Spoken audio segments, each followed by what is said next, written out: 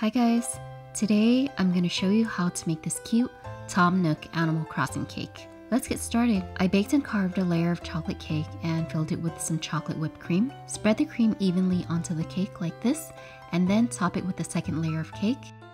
Just go through and cut at an angle, trimming the cake. And cover with another layer of chocolate whipped cream. Apply it with an offset spatula.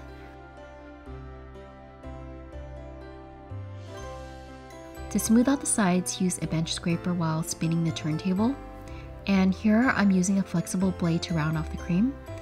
Just hold the curved blade still against the cake and rotate the turntable. Clean off the bottom. Remove the cake and gently dust it with cocoa powder. I am holding the cake with my left hand and then shaking the sieve with my right, tilting the cake at an angle to get the sides. Next, shape Tom's ears with some fondant.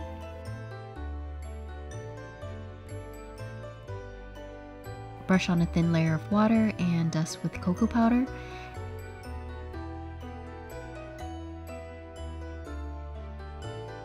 Add pink fondant for the intersection of the ears.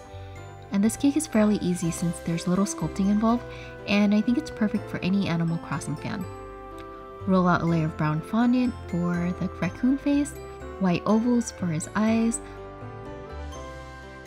blue ovals, and then add the eyelids.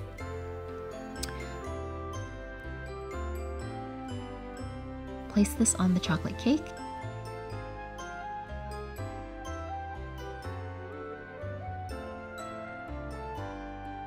Add a tear-shaped nose.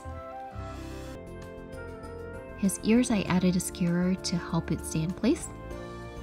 And here's a finished cake. It's so cute and delicious since there isn't too much fondant covering the cake. I hope you enjoyed this video and consider subscribing to stay tuned for more cake tutorials.